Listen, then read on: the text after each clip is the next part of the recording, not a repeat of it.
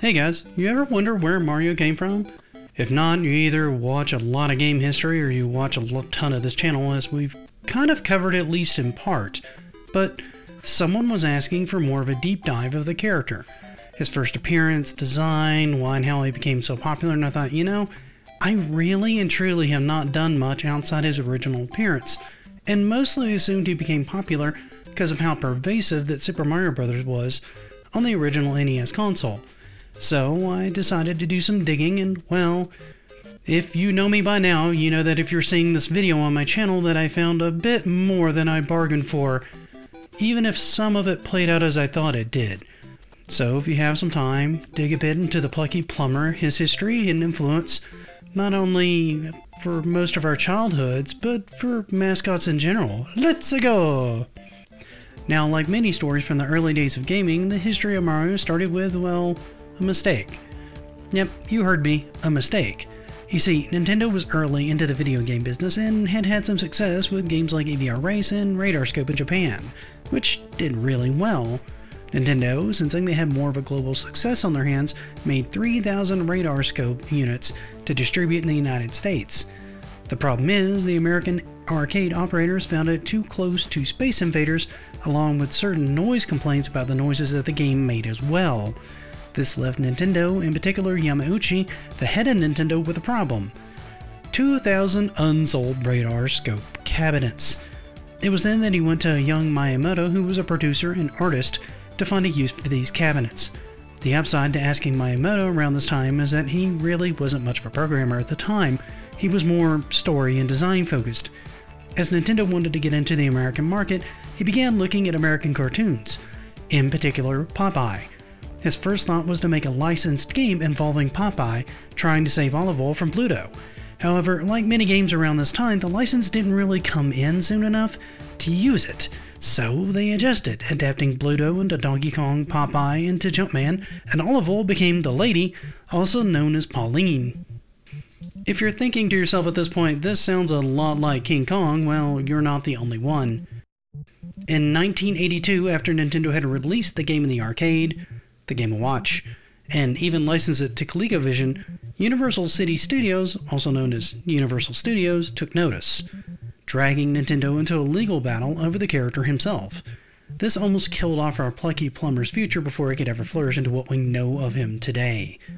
Thankfully for all of us, the courts found in Nintendo's favor, and we got multiple sequels, one of which was Donkey Kong Jr. You see, Miyamoto had originally wanted to use Donkey Kong for the main protagonist around this time.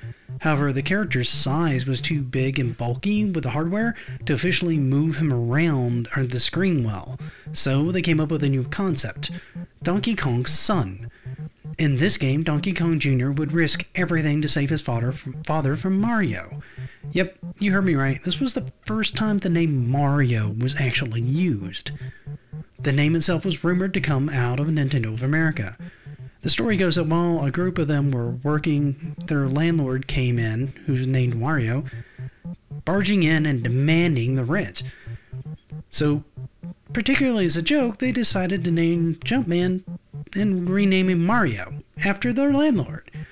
In this game, Mario had caged up Donkey Kong after their first encounter. This would be the one and only time that Mario would play the villain in a video game. Kinda cool, huh?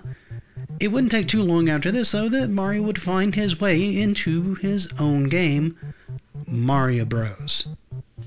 Now, Mario Bros. Was created by Shigeru Miyamoto and Gunpei Yokoi. Yep, the same one responsible for Metroid, Game Boy, and the Virtual Boy. Look, we all make mistakes, okay? The game had various different platforms that Mario could jump on with pipes on the sides that would allow enemies to kind of move around the screen effectively. Seeing the design, Game Boy suggested eliminating enemies by hitting them from below. This actually is what gave them the idea for turtles. The thought was that they would only be vulnerable from below, so you'd have to flip them over in order to be able to finish them off. Upon playing this, they found out that it was a little too easy, so they made a slight change. Hitting enemies once from underneath would flip them over, like we were talking about before. Touching them again would eliminate them from play. Miyamoto also decided to change Mario's profession from a carpenter to a plumber around this time to better fit with the setting change to the location in New York. Due to the network of pipes imagining it kind of like a network of sewer pipes under the city. He also colored the pipes green to keep the game more bright and colorful, creating a lot of what we had seen in future games to come. On top of that, they also introduced Mario's brother Luigi here, so that two players could play the game at the same time, making him a simple palette swap of our main hero, Mario.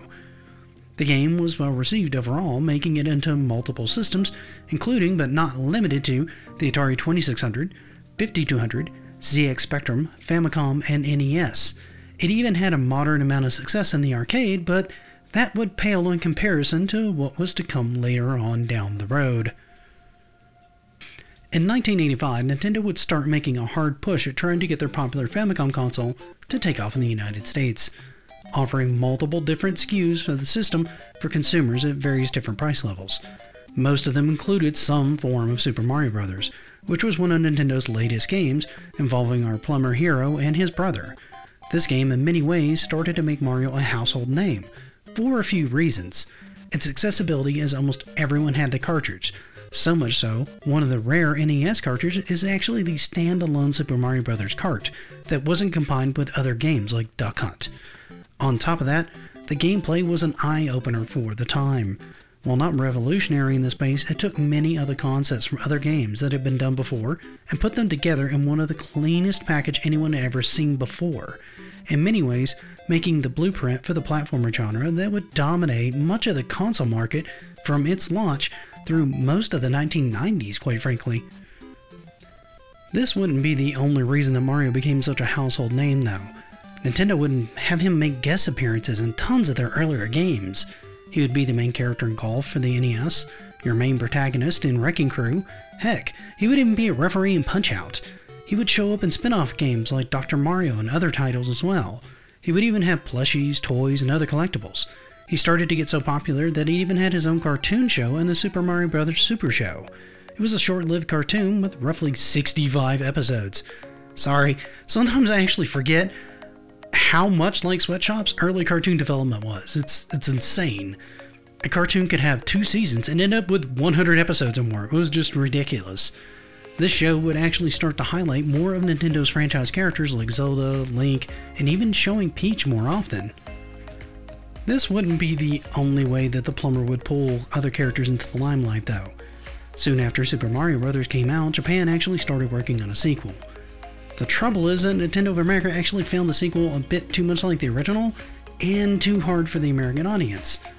Nintendo, hearing this, went back to the drawing board and pulled a lesser-known title that they had previously only released on the Famicom known as Doki Doki Panic. They then started to reskin this particular game. Now, this had a few benefits, one of which is it made Peach, Luigi, and Toad playable for the first time. On top of that, they made them distinct in their own way. Mario was the balanced character, Luigi was now taller and had his own look, and in addition to that, he could actually now jump higher than Mario. Peach could float over long distances, and Toad was the strongest of the four and able to pull up items faster than any of the other characters. Now, this was actually likely a holdover of the original game, but it did help flesh out each one of the characters in a new and interesting way. This trend would continue with the Mario franchise in many ways. It would innovate platforming and add more and more lovable characters to its world. It started becoming so popular that Hollywood actually started to take notice with movies like The Wizard coming out, showcasing Super Mario Bros. 3 into the American market before its release in 1990. Later on, they would also come out with Super Mario Bros. The movie in 1993, during the peak of Mario and Nintendo's power, with everyone frantically trying to come out with their own mascots like Sonic and Gex, to name a few. And a few years later, when the PlayStation released, we get Crash Bandicoot and Spyro the Dragon. In a way, Nintendo sparked much of the mascot craze of the 1990s. Nintendo has continued to use Mario as an ambassador and as a mascot, putting him in game after game to the point that he's now pushing over 200 titles that he's either mainlined in or starred in over the years. Starting as a happy accident, proceeding to push the brand forward, becoming in many ways more recognizable than Mickey Mouse. In no small part due to the love that Nintendo's continued to lavish on their lovable carpenter, turned plumber, turned doctor, and any number of other jobs. Over the years, they've actually begun to lavish more of that love on other characters, with Luigi busting ghosts and even Princess Peach starring in a number of games as her own lead. Even Donkey Kong over the years has come into his own, and Nintendo is getting more and more into movies again with Detective Pikachu and with the most recent release of the Super Mario Bros. Movie that made $1.36 billion, showing that Nintendo's faith and attention to its legacy and its characters has paid off big time. However, what do you guys think of Mario and the games he's been in over the years? Are any of you fans of Nintendo or Mario? Do you prefer other mascot characters? Do you hate mascot characters and are glad that they're mostly gone at this point? Heck, what do you think of Nintendo's movies and merchandise? Do you have any favorites? Let me know in the comments, and while you're there, if you don't mind, please leave this video a like. And if you see more of my content you like, possibly one of the videos on the screen now, consider following the channel. That actually helps me out a ton. And I also hope you've enjoyed your stay and learned something today. Till we meet again though, have a great rest of your day, and happy gaming.